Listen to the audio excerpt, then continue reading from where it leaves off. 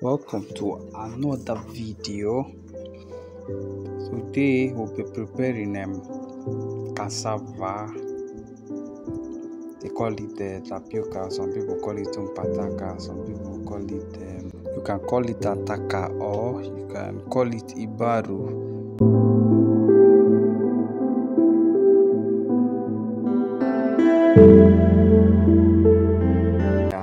To the southeast region of Nigeria and some parts in south.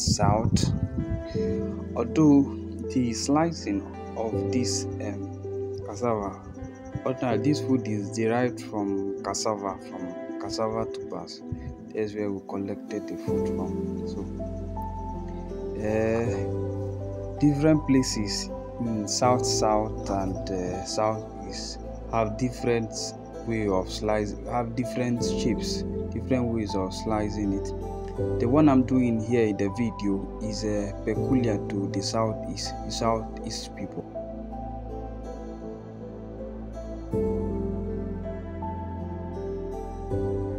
If you are from that place, I believe you'll be familiar with this type of food. There's this other one they call abacha. Yeah, they call it we can call it African salad or so, but that's not what we are preparing. This one is cassava, and just watch, make sure you watch to the end. If you know this food or if you have eaten it before, let us know at the comment section. We want to know the people who are familiar with this food.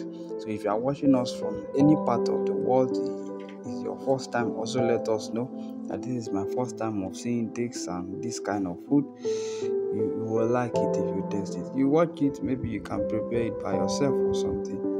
Let's keep watching it. The young man who is preparing this food is taking his time at the time in the world, he's doing it. It's not actually easy the way you are saying it, Sometimes it's gummy, somehow, but keep cutting it. But if you are familiar or you know how to do this, it will not be that hard for you. So keep watching.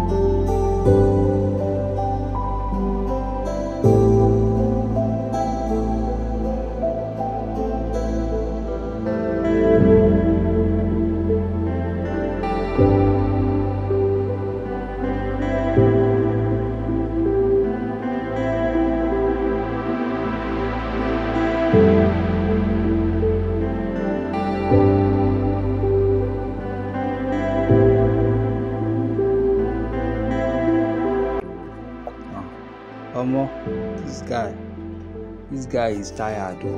It's not easy to slice this amount of cassava. It's not easy. Look at him. No way to smile again. He's tired. But what do? We push on. Thank you very much for watching. Keep watching our videos. More videos are coming in the coming days. We are done. The guy is done slicing. The next thing is to soak it inside water and allow it to ferment. But this particular one will soak it till the next day. Then the next day, if you have not watched that other video, you can go and watch it. This is me soaking it with water, and after this we'll allow it to stay till the next day. So thank you very much for watching. See you in our next video. Please, you can try this at home and I promise you're gonna love it. Thank you very much. Share, drop your comment and follow, subscribe to our YouTube channel at Smart Kitchen and Food, and share our video. We love you. See you at the top. See you in our next video. Keep watching. Share it to your friends and loved ones and your groups, various groups. You see, you can see where it is looking now. See you in our next video. Thank you.